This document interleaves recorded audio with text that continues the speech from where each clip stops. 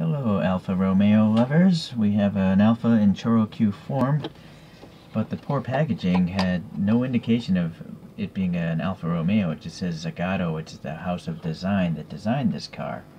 You'll see here it says 2003, so it's a pretty old toy. Let's see, it's an orthographic and some Japanese legal jargon.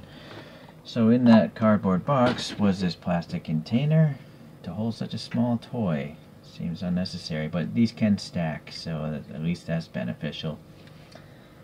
And then inside was this thing. So the only way I figured out it was an Alfa was I was then able to see the grille. And then I remembered I have a car in 164 that looks similar to this, and then I realized it's the TZ3 Corsa Zagato. So if I recall, a rich German person paid Alfa Romeo to design a one-off based off of the 8C, and that's what Zagato came up with for Alfa Romeo, this thing. And it's a little bit inaccurate. You know, it's got this weird power bulge, and I don't really see this shape on that power bulge. But I do see the fact that this is a gull wing. So I think this is a gull wing door, and then it has the side vent similar. So I think this is what they were going for.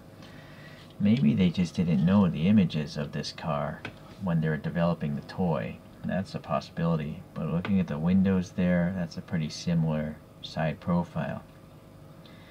And then the rear end, which is quite unique. Again, this is similar, but you know, the taillights aren't actually round like on that real car, but the exhausts are similar in that area where the exhaust is. So yeah, again, that leads me to suspect maybe they were making this toy, but they didn't have quite the photographs of the finished car yet. Maybe it's based off concept sketches, not sure. Okay, well anyways, let's get into this toy here. So this is a red. It's not a metallic though, it's just a regular red. It's running the standard ChoroQ 5-spoke chromed, and then really gappy because this is a toy.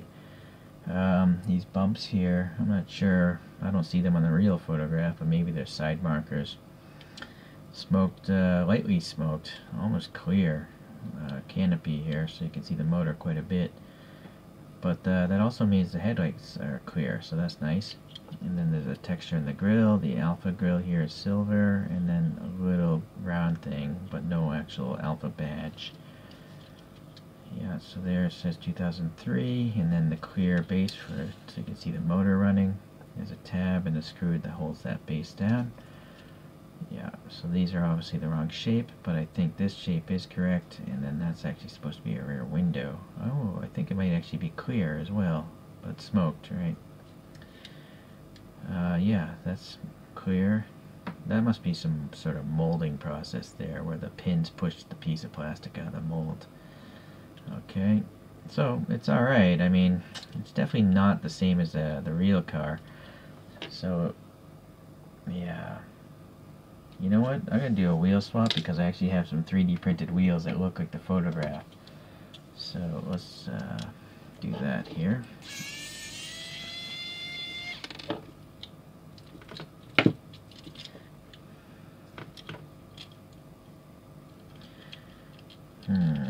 This tab is always problematic, it seems. Like the tab is too big for the hole it's going into. And there, almost got it. So if that doesn't work, I have this modified phone opening tool. I just jam in there and try to push that tab down. There we go, come on.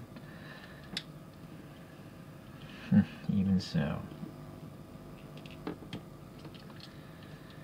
I don't know why they just don't design the hole to be a little bit bigger, but I guess they don't ever expect people to take their toys apart. Okay, so that's the clear body, just well painted. These little verticals are there to keep the front axle trapped because it's not trapped by the motor this time around, so it's a longer wheelbase than most ChoroQs. So this is a motor with the rear axle removed. That way I can use less putty to put the tires on, or the new wheels on. Snap that back in there. Get my hand screwdriver.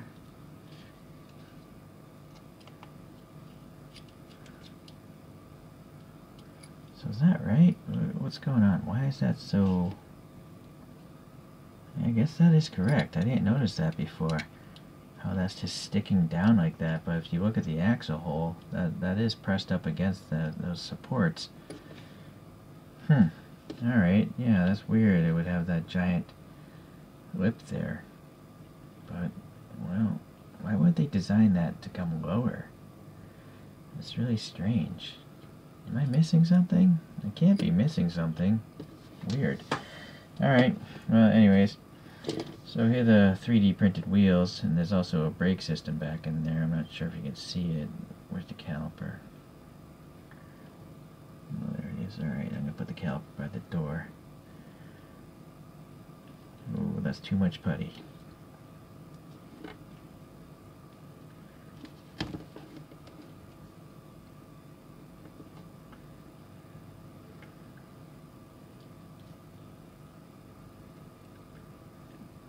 Go.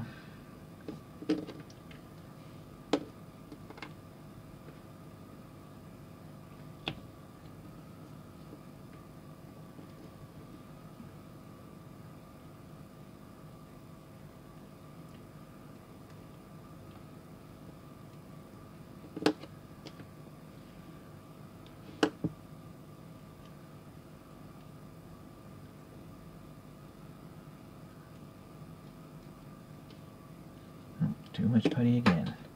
It's always hit or miss trying to guess how much putty you need to put on these things, because the chassis aren't always the same. Usually there isn't a wall there, so a lot of the putty would just go into the middle of the body, but this time that wall is there. So I could actually space it to have a wheel well gap.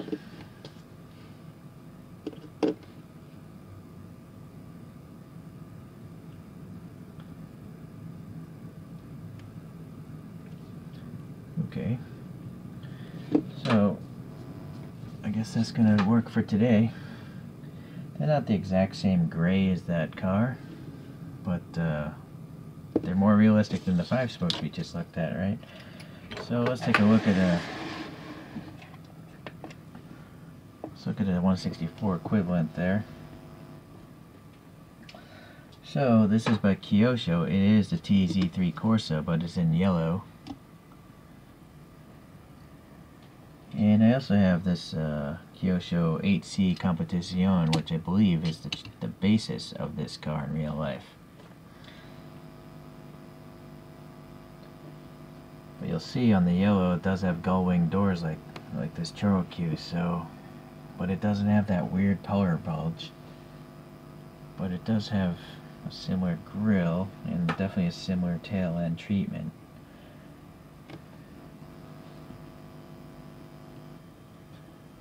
Yeah, so if anyone can think, what else could this be? I don't know. Zagato's designed so many different cars, but I'm pretty sure it is this Alfa. But for some reason, maybe they couldn't get the licensing for Alfa Romeo, so they just did that. That might be the story behind this toy. Okay, let's get these two out of here. And comparing to some ChoroQs, I do have this Alfa, I think it's a Giulia Super is what it says on the bottom. And I also have a Ferrari F50. So both of these are ChoroQ Zeros, the latest line of ChoroQs available to purchase. And they have, you know, a lot of greater details, but one detail that's lacking is the clear headlights. You know, this old guy has clear headlights. These two are painted on. It's not so bad on this one, but this looks a little weird, you know, having such a giant silver painted headlight. So I'm not really a fan of some of the ChoroQs in that respect. Because this is like a weird one-off car, I'm going to put this weird car up here, which coincidentally has the similar wheels. These, this Mitsuoka Orochi it's called. And it just has white wheels.